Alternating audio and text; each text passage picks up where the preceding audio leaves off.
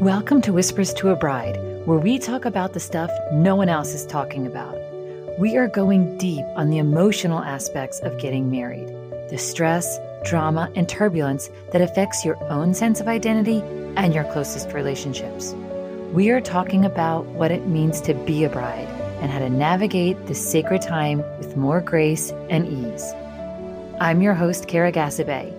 As a life coach and therapist, I'm going to be sharing super practical tips so that you can not only rise to the occasion of your wedding, but also your life.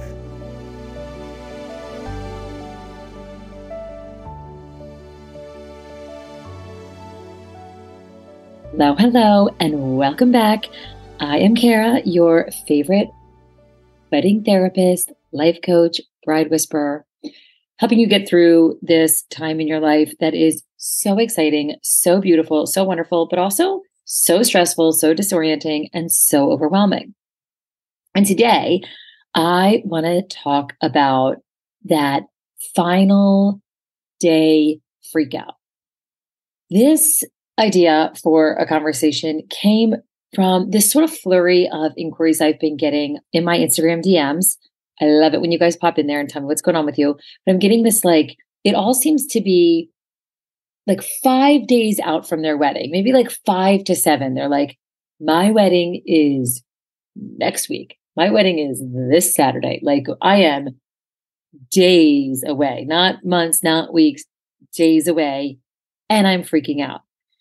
One woman was like, I don't even want to go. Another woman was just like, I am so just jacked up with disappointment in my friends and anxiety about all the eyes on me and just overwhelmed with so many things that felt like they hadn't come together in the way that she hoped they would, both on the logistic side and also on the sort of support system relationship side with her people, her inner circle. And this stuff is hard to solve for when the big event is right around the corner, right? So some of these people, I'm able to get a session scheduled and we can really talk through and really hone in on what exactly is it? What are the thoughts? What are the feelings? What are the dynamics that are really at play and at the forefront of this just really icky feeling of anxiety as the day is approaching? And having them feeling really just in that panic state. We've talked about before, it's completely normal to feel anticipatory, just sort of that on high alert. It can feel anxious. It can just feel excitement. And sometimes those two things, it can be scary. Those feelings can often be really similar. And you're just going to be sort of hyped up as your wedding is coming, right? It's been a long time coming. It's been a lot of efforts, a lot of planning. And now it's days away. So it's very normal to feel all of that. But these women seem to have just that energy, but then also this layer of sadness and dread and disappointment that is really weighing them down, as opposed to just that sort of energetic, frenetic energy of oh my gosh, let me check my list again. Let me figure out last minute logistics. You know what I mean? There's that. And then there's just the feeling disgusted and depleted and overwhelmed. And again, all of it's really normal, but I think it's important if you're feeling sort of that second version where you've got just that added layer of real sadness or sorrow, or just that a little bit of a darker tinge to the anticipation and anxiety and nervousness that is the more predictable feeling that you thought you knew you would have. It would feel frenetic. It would feel like a lot, but this is just feeling icky and almost you don't want to go to your own wedding. I feel that's when you really need to, first of all, try and get a session. I always try to squeeze people in because it's one of those moments where, unlike a lot of things in life where you have a lot of at-bats, your wedding, you don't. So I want to give you every resource I possibly can to allow you to sort of stabilize in order to enjoy the day, to show up for the day, if that's what you want to do. It could be that you really don't want to go and that's the right choice. And that's a whole other session and topic. But getting you resourced enough emotionally and mentally, spiritually, to kind of get through this moment with as much grace and dignity and fun and joy as you can. So always reach out if you are in this position and you're feeling like, oh my gosh, it's too late. It's never too late to get yourself what you need and what you deserve. I think that's so important. A lot of my girlies are the perfectionists and the people pleasers. So they'll like talk themselves out of it because they're like, oh my God, I should have called you like 6 months ago when I first heard of you, but I thought it was okay, but then I didn't. And now it's too late. It's never too late. Don't beat yourself up. One of those things on the last couple episodes, if you can, fix it. And if you've got a minute, schedule a call. And then the other thing is like they'll overthink of like that I won't have time or that I'll like, no, this is about you and what you need. You ask, you receive. That's how it works. Really try and showing up for yourself is such a hard thing for so many of my clients. So this is just your reminder that you get to ask for help and you deserve help, and women helping each other in this really special way at this really special time in life is something that you will always cherish. And it's a muscle that I want you to strengthen, because as you tackle the next challenges and milestones in your life, I think you're going to realize that like the more you surround yourself with women who have been there, who understand, who want to give you that safe space to really go through what you're going through, it is one of the best assets you can have in your life. And people cultivate this with friends, or certain family members can do that, professionals. Like there's a lot of ways to get there. I'm just one of them, but whoever that is in your life, however that is, I want you to lean into it. Because I think one of the reasons that people are afraid for like that last minute intervention, or even mentioning it, their feelings when it's a week away, they make themselves so stressed by the idea of if they say it out loud or acknowledge it themselves, it's going to all fall apart. And like reaching out to someone like a life coach or a therapist, I think there's this worry, which makes complete sense. There's this worry, there's this fear that like, we're going to open Pandora's box and like whatever issues come up, we're not going to be able to get the box tied up and looking pretty to like get you down the aisle. And so I think that's one of the things that keeps us afraid of ourselves, and that keeps this space between what we're really feeling and what we're acknowledging that we're feeling, or what we're letting other people in on, is that we're just afraid of our feelings being too big. We're afraid of our issues being too much. And it keeps us locked down. It keeps things bottled in. And literally the opposite is true. So today, I want to just say, if you are in that final stretch and you're having that final freak out,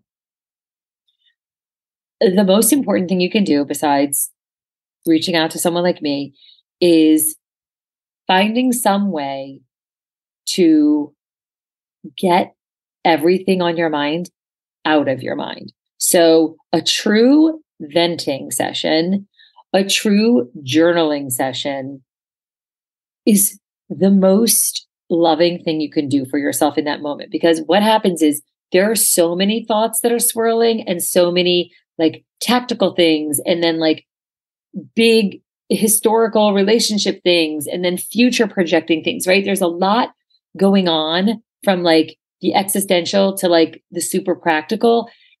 And you get caught in this loop, and you really can have a tough time locating what is the real source of the pain. What are the real things that need to be fixed or addressed or managed? What are the things that can be like put on a shelf for a later time to unpack?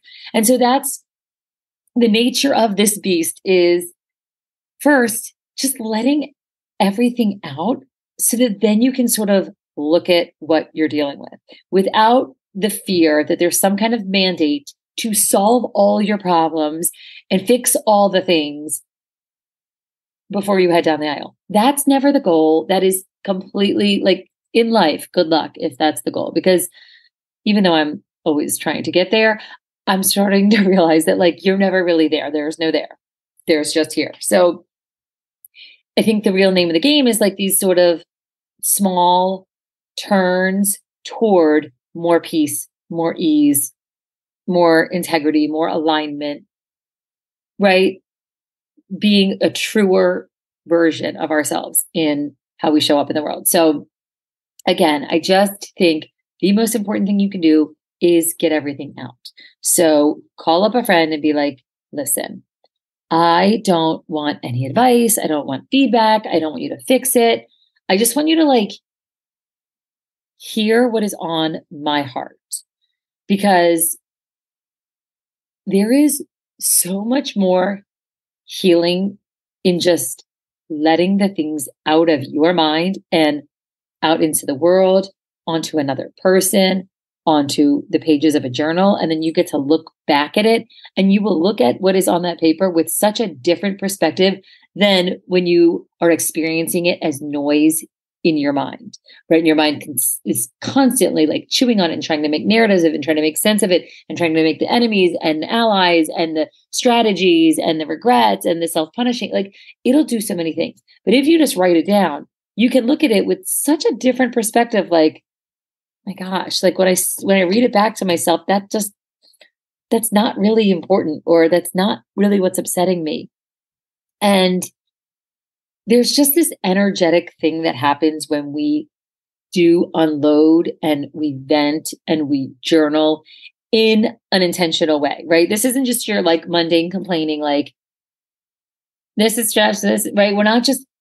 We're asking for a sacred space where you're saying, you're not just calling up or running into someone and just start blah, blah, blah, unloading at the cashier. We're saying to like someone who cares about you, someone who like has your best interest in mind, has your heart, wants to help, and you just need them to receive your energetic sort of expulsion so that you can have some space from it, get some distance, and get some perspective on it. And also get it out of you. It's sort of toxic when it's just you ruminating on your own shit. Like, it's just too much, spiraling with no like counterforce to give you a little bit of balance.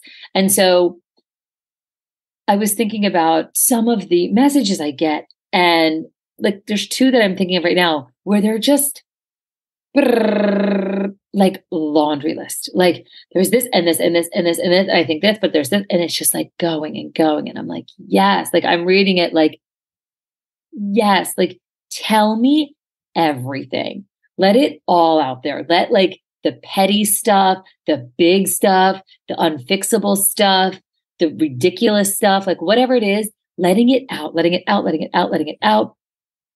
And then, like when I was DMing back with this one woman, I'm like, here's the thing, like, here's a few thoughts. And a lot of what I was helping her with was just ways of looking at it and ways of holding all of it at once, right? One of my favorite podcast episodes is called Hold Two Things, right? And that's just the idea that like, there's always this duality. There was always the dark and the light. There's always the joy and the sorrow. And they're so closely linked. And we're always being forced to sort of have them together when we really kind of want to separate them. Like, this is the happy time. This is the sad time. This is the easy time. This is the hard time. Weddings kind of show you that it's all happening at once. And so allowing yourself to expand into a spirit and a person who can accommodate both instead of trying to bat one away or push one down or focus on only one, you're going to be able to feel more joy and more ease when you allow for and accommodate and acknowledge the icky, the awful, the disappointing, the ridiculous, right? So when I was writing back to her and giving her a couple of maybe things to think about or ways to reframe, because I just think that narrative is so useful and important and healing. The other thing that I ended it with is, I am now holding this for you. So I know her wedding date, and I know her worries. I know her fears. I know her troubles. I know her desires. I know her frustrations, right? So I know what's on her heart.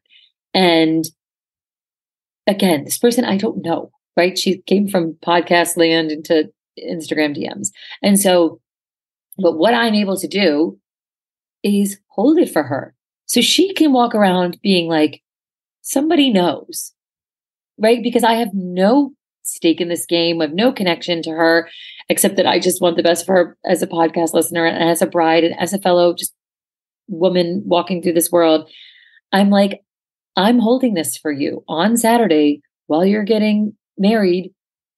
I'm going to be thinking of you and holding all of your heart and what's on it with me, which then allows you to walk a little lighter because A, you don't feel as crazy because someone has heard you and validated you and seen you in your disarray, in your pain, in your anxiety, in your overwhelm, right? Someone's witnessed you. And that number, right, that is one of the most healing and important things. That's what therapy and coaching, so much of it is just like being seen and heard and held. And that last part, I think, is the point that gets lost in a lot of sort of our human interaction. Is like, I'm literally saying, like, I'll hold your burden for you because for me, it's not heavy, right? It's not my mom that's doing the thing. It's not my friendship that's crumbling in that instance, right? It's hers. And I can hold it with such compassion and care, but also lightness, right? And I think that's what we forget. When we share our burdens and our troubles with people, we think that like we're burdening them. And sometimes it can be if you're not really mindful about who and how you are unloading and how you're venting, right? So that's why I'm like thinking about being really mindful. And if all else fails, your journal has got your back. Like that's a version of you having you. And that is the best. But just this idea of an exchange where, right, the beautiful, crisp white pages are now holding your pain, your anxiety, your overwhelm, your greatest wishes and disappointments, right? So it's being held in a really safe and yet easy way, right? The paper is happy to accommodate your thoughts in the same way that like someone like me is happy to carry that for you. And a trusted friend who you can sort of set this up with, like, look, I'm just going to do this. And then you don't have to do anything. That's the thing. When people think that you're unloading for them to like fix it, then it becomes like, oh, everybody's burdened. But when you're just like, you don't have to do anything. Can you just hear me out and just kind of like make me feel less crazy by just hearing what is in my head?